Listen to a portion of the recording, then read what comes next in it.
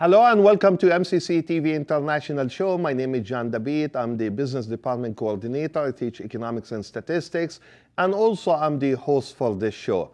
As usual, as I always say, every show is different. Every show has original ideas behind it. And I'm sure today's show, our producer, Chad Bishop, gonna really like a lot because Chad into sport, into lifting weights, into exercising and living what I call the dream of being healthy and do all this healthy stuff. So today, one of our students here at MCC, he is a martial or mixed martial art champion, will be with us. It is an honor for me to introduce Ryan Turner. Ryan, how are you today? Really good, John. Good to have you with us today. I'm very happy, first of all, to have you here to talk about something that you really value, and you do because you want to become a better person, because you believe that sport can make people definitely a better people and better person. So, but before obviously we start talking about this, I would like to ask you to introduce yourself, please. Well, like you said, my name is Ryan Turner. I'm from Muscatine Community College area. Muscatine is my place of residency now. I've lived here most of my life. I currently moved back to the area from Davenport, and I was attending Scott Community College up there. I do look at myself as a champion. So as you made the announcement, you added champion in that mix, and I never once said I was a champion. However, I like to look at my life and the lifestyle of any individual chasing a better lifestyle as a champion. You know, we're all champions. And exactly, so a champion always, each one of us, when we do something that can change others or change us as people, yes, we are champions in doing whatever we are doing. Correct. So yes, welcome again to the show. And what I would like to do is, first of all, would like to go back, growing up. Tell us something about Ryan, growing up. Well, I could tell you that I was always a go-getter, rambunctious.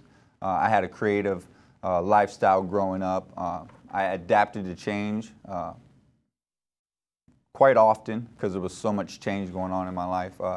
I wasn't unfamiliar to the sports world because I learned martial arts at a young age. How young? Well, I'd say about 8 years old I started fighting. I have brothers and sisters as well, 7 of them, cousins, large family. My uncle Eugene Soto taught down here in this area, Taekwondo, and so we had cousins that trained under his... So it's in the family. Yes, that's correct. So many years of it, practicing, playing, enjoying life. That's a little about my childhood. That's what I enjoyed most, was growing up with my family and my friends. Okay. And when we said that, I remember when I spoke to you, you said your specialty is more like in a mixed martial arts. So for our audience, so to understand exactly what we mean, you know, I always hear martial arts. I never heard mixed martial arts. Can we just give our audience an idea about what you mean by that? Well, mixed martial arts itself is different forms mixed together in a melting pot to bring out a fighter in an individual. Not everybody is a fighter because each of us have different responses. Some of us have them flight responses, which say, hey, let's leave this situation or avoid it altogether. I label myself as a fighter. I declare myself a warrior. I fought in cages. I'll continue to fight in cages if need be. I've learned to defend myself at a young age, and therefore I declare myself a champion.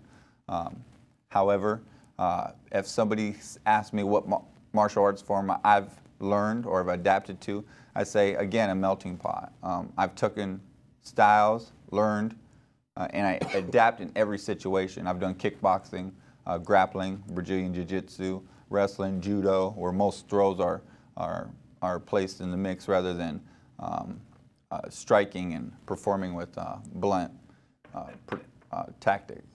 And I just want to understand that, and also for our audience sake to understand also that, you know, for example, if we talk about basketball, Okay. as a sport, you have rules to follow. If you are talking about football, you have rules to follow. If you talk about martial arts, I assume you have rules to follow too. Yes, but that's when correct. you mix 2 or 3 different types of sport together to come up with a new form, what kind of rules do you follow in this case? And so is there like a special rule for that? I'd say it's according to every card you're fighting under. I consider myself an amateur mixed martial artist. I compete with a lot of individuals out there in the field pursuing careers in this. Don't get me wrong, I don't do this for fun. I love the sport. I do it for the pay. I do it for the money. So I'm going to show up on time. I'm going to put forth the effort to learn my craft, hone my craft, challenge with the best, work out. You know, I stay motivated mentally, physically, spiritually. I'm trying to be indomitable. You know, I'm trying to do whatever it takes in order to achieve more or greater purpose. I believe that's what every individual is set here to do. That is true. And I see like you have on the table here, you have some gears here that you wear. So give us an idea about that. When I'm sparring or I'm out with an individual trying to hone a craft, and I practice deterrence a whole lot. Trying to avoid a punch, trying to tuck and dodge those punches. Sometimes we utilize these in kickboxing because we don't have the open finger gloves. These are closed fingers, and these are actually lighter than the gloves I wore in most of my competitions. Okay. I use lighter gloves in order to still have some weight on my hands as I'm trying to get that workout, that burn calories, burn energy. You know, get my joints lubricated and up and moving. Head protection. As you can tell, I'm pretty intelligent. I'm not ignorant. Coming to college is definitely a good choice. I want to protect that, you know. Yeah. So getting good grades is one way, but wearing good protective headgear is another way, the best way. Excellent. Well, how many, I mean, you talk about practicing. Well, how many hours do you practice a day, in a week?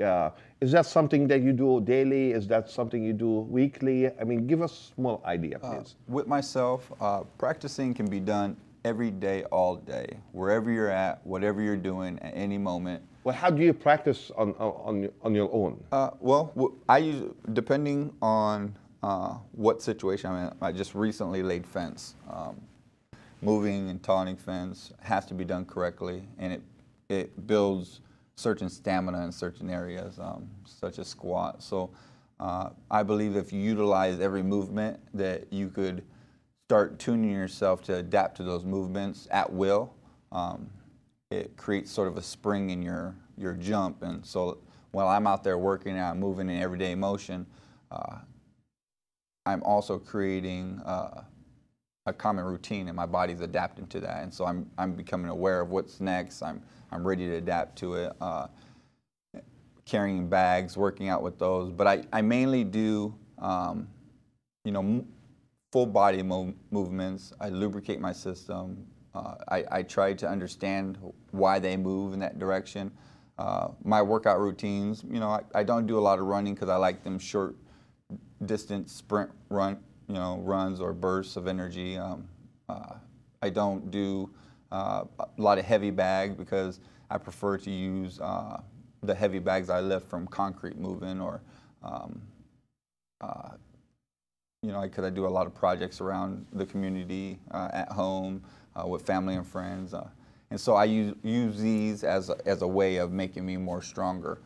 But the biggest hurdles is the mental. You know, saying, hey, you want to do something. How do you do it? Where do you go? And who do you get with? I'm currently in the process of looking for cornermen that are willing to step up. Being new to this area, I now have to have cornermen that are closer to me. I have a gym that I've been practicing with, and so I go there at least once a week. We train. The River Bottom Boys is a label they've been carrying for a while. I meet with people that are associated with mixed martial arts, other fighters who tell me about other ongoing events. Is it, Ryan, let me just, and I'm not trying to interrupt that, but just to understand, do we have a good number of people here in Muscatine that practice that kind of sport, or we have few? Well, that's a good question. What I'd say is you'd have to ask the community, and this being a great project for Muscatine Community College, getting that out there in the community and asking who's all out there to come together. You know, I'd like to start a group here on campus where we focus on training and not hurting yourselves, but you know, proper training, not just working out with weights and dumbbells. I'm not too much into that myself. You know, I don't mind you know, putting on the gloves or doing some sparring sessions or grappling, whatever's in a person's technique or daily habit they want to practice. Yeah, when you say grappling, I heard that a couple times. Yeah, that term. A lot of people use it. Describe that, please, for us. I mean, what is it? Well, grappling is something that has been around for a long time, depending on what art form you want to go with. But with the Brazilian Jiu-Jitsu that I practice, most of that was hands-on. We didn't focus a lot on the strikes. We focused on the grasping and the grappling of individuals, and the holds and the locks. And I've also studied, you know, acupuncture, compression points, a wide variety of different techniques. But grappling, you always go back to most fights. If they're not mandatory stand-up, go to the ground. And grappling, if you go to the ground, then you better be sure that you're able to hold your own while on the ground. Yeah, okay. Well, the other thing is, and you brought up a nice point as you were talking about this form of sport, that you would like to see something like that at MCC. Certainly. And I'm sure, you know, most probably, as I mentioned before, our producer, Chad Bishop, is in charge with the intramurals here at MCC. And I'm sure most probably he's listening to you talking about that, and most probably he's very happy to know that you will be willing to do something like that and work with him on something like that. So let's hope that you and Chad get together at some point, and hopefully sure. you will start talking about, well, how you know, bring something like that as an also opportunity for our students to participate in and be part of and learn that kind or that form of sport. So I'm glad to hear all that, because I myself learning a lot about that, because I grew up knowing my brother, who is a year and a half older than me. He started around age 7, 8, the same thing, playing karates, and that, he kept going all the way up until he got his black belt in karate. I never acquired, to learn that kind, but I watched him doing that, but I never understood too many things that you end up doing in a kind of sport or martial art sport like that, which I'm learning now as we are talking about that. Well, what else you would like to share with us growing up before we go into some pictures that we have to talk about and then move back to MCC? Well, there's been a lot of growth here in Muscatine, and it's wonderful being back here. Seeing the faces of the people I've grown up with or people I've associated with growing up is wonderful, and seeing where they are now and what they've become. A lot of them have children of their own. I just want to give a shout out to those from Muscatine and all my friends and family, because it's wonderful being back in Muscatine. We are glad that you are back in Muscatine, and we are also glad that you are back at MCC. Because I remember, Ryan, you took class with me, I don't remember how many years ago, and now you are back in my classes again this semester. So I'm very honored to have you with us. So I know now our producer has some pictures, Chad, that soon he will start rolling on the camera for our audience to see. And as we start, and I see now the first one now, so as we start seeing pictures here, if you can just tell us something about those pictures that we see on the screen. Well, I'd call that picture there a gathering of warriors. And the reason I say that is because each individual there is there to compete. They're competing for their moment on the stage, and in the front is Chad, with Iowa Challenge, and Matt Ryder, who's also present. You can't see him too well, but these are the hosts of this this card that we're competing at, and this was in Iowa City kickboxing competition. The ones in red are led by the individual in black and gold. They're a gym, and so they're organized. They're all like a family, I'd say. And the other guys, a lot of them are individual. I was there by myself at this competition.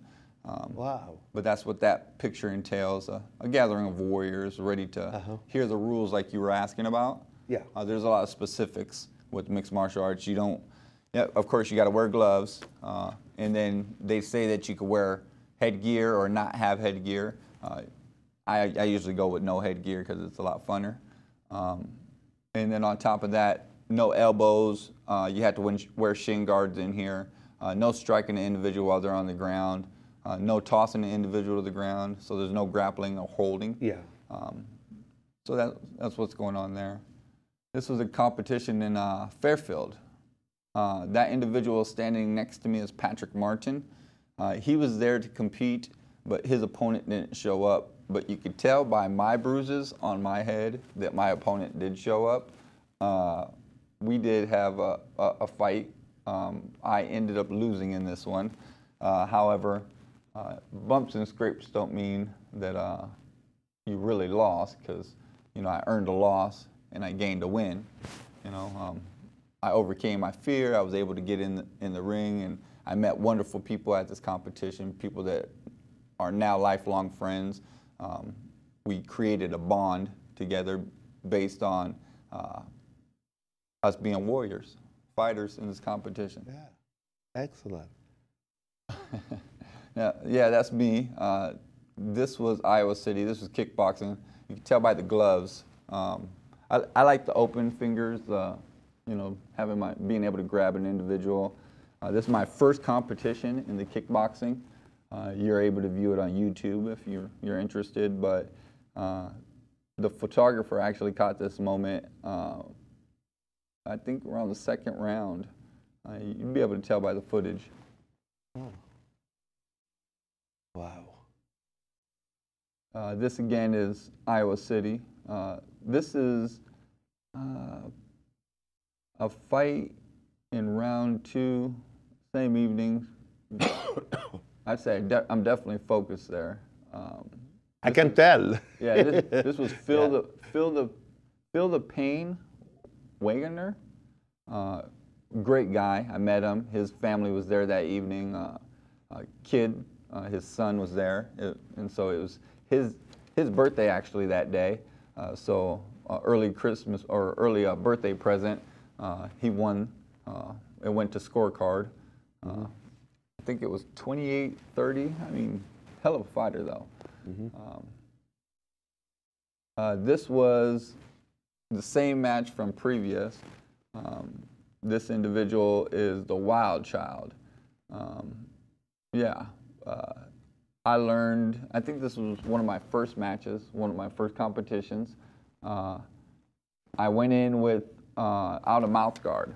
So I spent a lot of time protecting my mouth so I didn't lose it. That's why the top of my head, top of my head got lumped up like that. Yeah. But afterwards, some people go to the hospital, or they're knocked out, or they've got some kind of broken or cut necessity that needs to be doctored, and they leave. It's wonderful to see a picture like this because you've got an individual standing next to the guy he competed with, and both of them are definitely saying, hey, we got some trophies to go home with. Yeah, yeah. And this is another picture in Iowa City kickboxing. This actually caught me at a weird moment because I went up from 155 where I fought in comfortably to 165 to see if I could compete with the bigger guys. So this was my first kickboxing. I went into the ring. This guy came at me wildly. He was throwing haymakers. He was trying to knock me out, and he was gonna if I didn't defend properly. You can watch it on YouTube, Ryan Turner for sure. But here, his corner, I didn't have my cornerman there this evening, but his corner yelled, "Get him! He's done!" You know, and I was like, "No, I want some more." And I remember dropping my hands, saying I wanted some more. You know, and that's the fun part about it is you're there for the entertainment, but you're also there for the money. If I could put on a show, then there's going to be individuals that are going to be looking to pick up a guy like me. You know, I'll show up on time. I've got a good history, good track record. So I love the sport. Yeah.